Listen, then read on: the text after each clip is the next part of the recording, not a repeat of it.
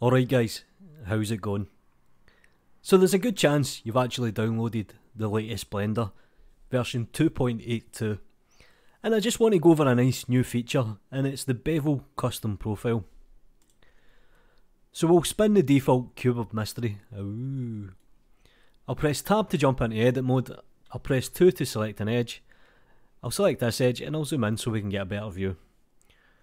I'll select the bevel tool and I'll just make a quick bevel. I'll then come down to the dialog box on the left and I'll put the segments up, so let's make it something like 20.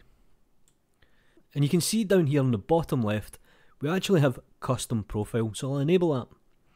Now if you've ever used a curve editor in Photoshop or just even compositing, you'll have a good idea how this works.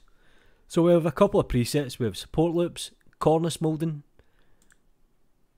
crown moulding, steps, and obviously we have the default. And all we do is select a point and we can manipulate the point to control the bevel.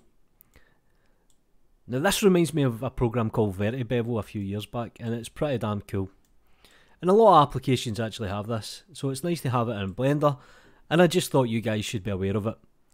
Do me a favour guys, like the video, subscribe to the channel if you haven't already, follow me on Twitter, I've got no mates, you know what to do. Peace.